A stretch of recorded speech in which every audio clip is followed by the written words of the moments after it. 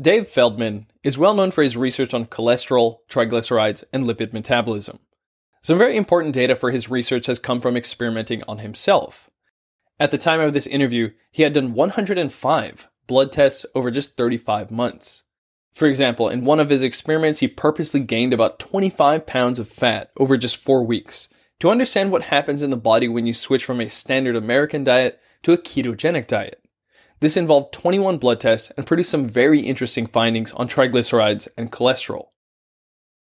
Here's Dave talking with me after his presentation at the Low Carb Houston event. He's explaining another interesting experiment of his called the Tandem Drop Experiment, which for me totally changed my understanding of LDL cholesterol. So Dave, earlier you gave this mind-blowing talk on cholesterol, and you told us about this experiment where you started off with, how high was your cholesterol? It was close to 300. I want to say it was maybe 297. Okay. And that's LDL cholesterol, the so-called bad cholesterol. If any doctor looked at that, what would they say? Like, you must have such and such condition? Oh, for sure. I mean, it's to help kind of give a perspective. What they want your LDL cholesterol to be at is typically 100 milligrams per deciliter. So this is already 3 times that amount.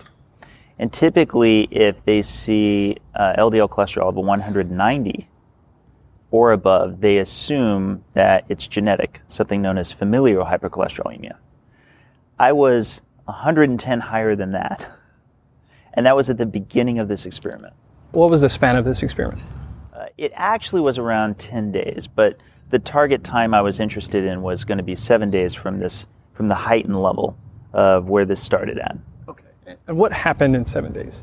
Well, what happened was I ended up consuming a special diet, we'll just call it a special diet at first, that I predicted would actually bring my LDL cholesterol down probably faster than any other time I had brought my cholesterol down. And this came a lot from my research. And I selected this diet because it's a kind of diet that I know nobody would ever, in their right mind, recommend to anyone. That diet was white bread and processed meat. Okay. Specifically, I ate a lot of Wonder Bread in particular, because I frankly don't think very highly about Wonder Bread, so you know, they're not a sponsor of my work. When I did so, each single day, my cholesterol dropped substantially, to where after 7 days, it had actually gone all the way down to 83 milligrams per deciliter. Wow. Well under the optimal range. To add some quick background for what Dave is about to talk about, LDL, the so-called bad cholesterol, is short for low-density lipoprotein. LDL itself is not actually cholesterol. LDL is a lipoprotein boat that carries around cholesterol and triglycerides. Triglycerides, which are used as a source of energy for various tissues in the body. The main thing I was trying to demonstrate with this was that all that really mattered was that I was going to be moving from a low-carb, high-fat diet to a high-carb, low-fat diet. And in doing so, I'd be switching my metabolism. And switching my metabolism to run less on fat, more on carbs, and in particular on glucose. There'd be less need to carry around the fatty acids found inside of these lipid-carrying proteins, known as lipoproteins, to power my body. And in doing so, my LDL cholesterol dropped as well because cholesterol ride shares in these same lipoproteins. Okay. And it's important to emphasize, again, I chose this diet for it not being something that one would associate with positive health. In fact, I jokingly would refer to it as the prison food diet. The reason is because it's about the energy metabolism. The energy metabolism in particular, not so much the quality of the food. Most people would hear, okay, processed meat and Wonder Bread, that is an awful diet. But they would look at your LDL and say, oh, you got your LDL is so quote-unquote healthy. What happened? Did you have any other markers that would indicate maybe this isn't the full picture? Absolutely, and that's what a lot of my talk was focused on. Certainly a lot of my research is focused on this, because to take a step back, a lot of it is based around what was it that really moved around these numbers, and does this affect other lipid numbers that you see in the same cholesterol panel? Because LDL is not the only marker for risk. We also have HDL cholesterol, the so-called good cholesterol, and we have something known as triglycerides. Not a lot of people understand triglycerides, but when I was talking about that fatty acid cargo that's fueling my body, that's stored form of fat, it's known as triglycerides, and that's the cargo of these lipoproteins.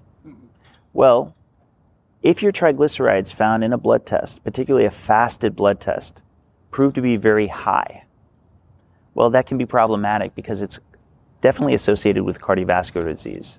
And actually, it's even associated with all-cause mortality.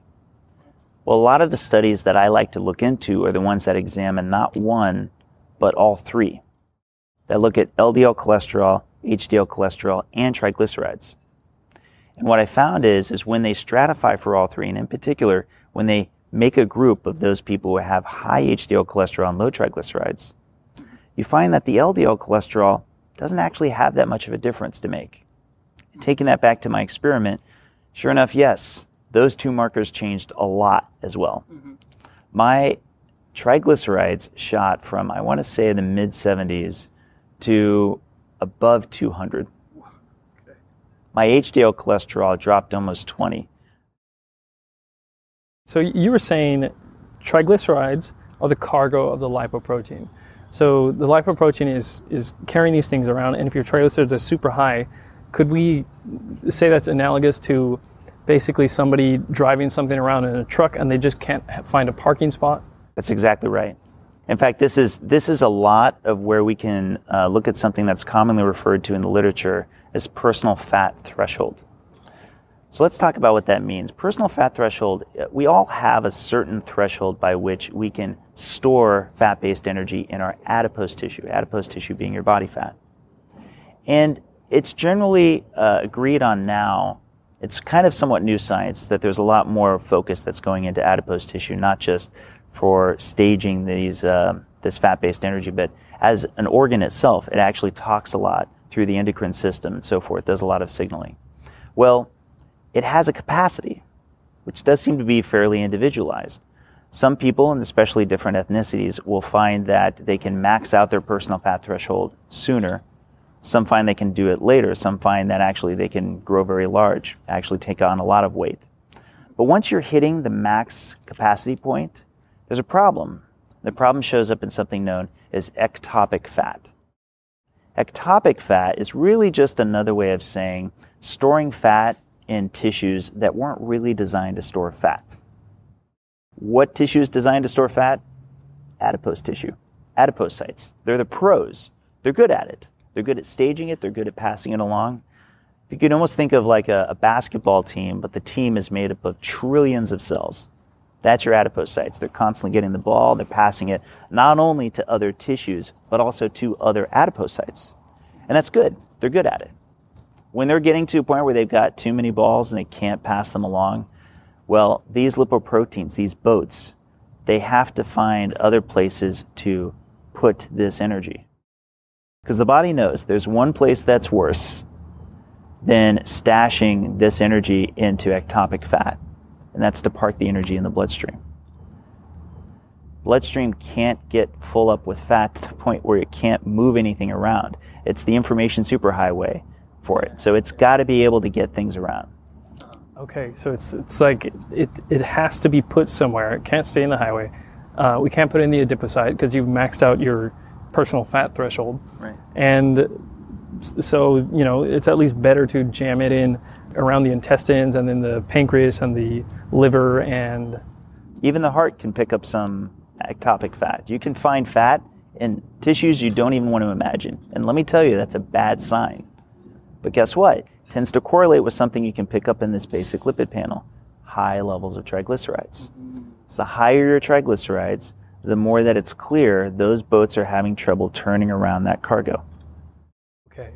So you would say if you have super high triglycerides, that's probably a pretty good indication that your body is developing fatty liver, or it's creating that ectopic fat. Like high triglycerides means we're probably making ectopic fat. Is that pretty straightforward? It is. I want to throw in one little extra caveat. Okay. The caveat is, really want to emphasize, I want to see triglycerides in a fasted blood test. Because if you've just eaten, then you definitely have a lot of triglycerides in your bloodstream, especially if you're on a low-carb, high-fat diet. You've actually just loaded up that cargo onto those boats. So what I want to see is hey, if I fast for 12 to 14 hours, just water only, will I still see a high level of triglycerides? Because those triglycerides should have been parked by then. That work should have been generally completed. Now, you can do multi-day fasting, and that too can raise triglycerides, but marginally, not by a lot. Why is that? Well, a lot of it's because from a systemic standpoint, you think about it, it was anticipating that more would be coming in from the other side. And now all of a sudden you're introducing this multi-day fasting. So as more are coming in, it then eventually evens back out again. So this may be in, let's say, the first 1, 2, 3 days, and then we tend to find it starts dropping back down again as you get further along in the week. Is there something you can share about the function of LDL? You touched on it a little bit earlier that might shift someone's perspective in the importance of it. So what you're touching on is something that's often referred to as the lipid hypothesis, which is the hypothesis, generally speaking, that the higher levels of LDL cholesterol you have, the more you're at risk for atherosclerosis. Atherosclerosis being the buildup of plaque in your arterial wall. Now, I myself grew up my whole life believing that this is the case. I mean, basically, the higher your cholesterol in your blood, the more likely you are to die, period. And I was kind of surprised because the more I was finding studies, the more I found that actually there seems to be some contexts involved that makes this make a lot less sense. So, for example, with females, there's study after study that shows the higher levels of cholesterol, generally the lower their all-cause mortality. Likewise, it seems that there's an age factor. So male and female, you get to say above age 50, and there's quite a lot of studies that show it's actually protective to have higher levels of LDL cholesterol. This kind of surprised me a bit. Well, this model, this energy model that I've been working through with my research, it actually further identifies that there may in fact be higher levels of LDL cholesterol for a mechanistic reason. And we talked about that a little bit earlier in that I'm saying there's these boats traveling around dropping off triglycerides. Well, I can't help but put this forward. If your triglycerides are really low, but your LDL cholesterol is really high, and presumably your LDL particle count is really high, how can we then not assume that there may just be a lot of boats that had to carry a lot of these triglycerides, VLDLs, they start out as VLDLs, that are now LDLs. Therefore, there had to be that much turnover.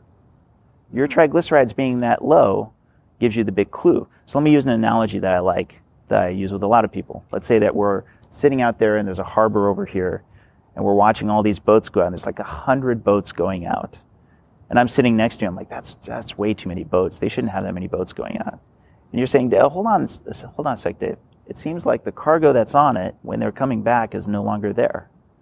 So that probably is meeting the demand for wherever it is they were going. We don't even need to know where they were going, unless you think the cargo is falling off the boats, right? But then we come back next year and there's 500 boats. Oh, okay, well now that's way too many boats. You say, oh, hold on, Dave, hold on. Let's look.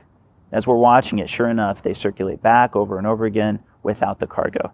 Well, no, maybe it's the demand may have changed for the amount of cargo that's on those boats.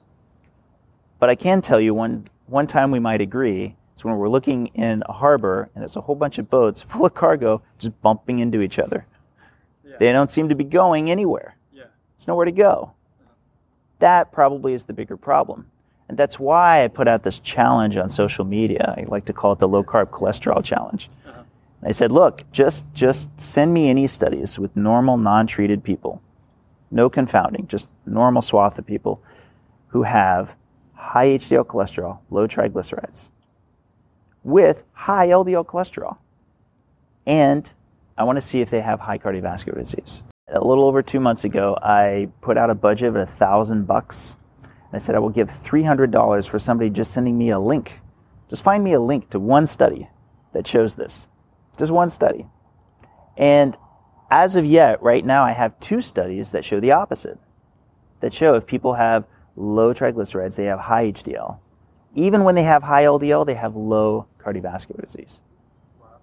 2 studies that do that, and both of them have thousands in their population. And believe me, I would like more and larger studies to make this data even better. Uh-huh.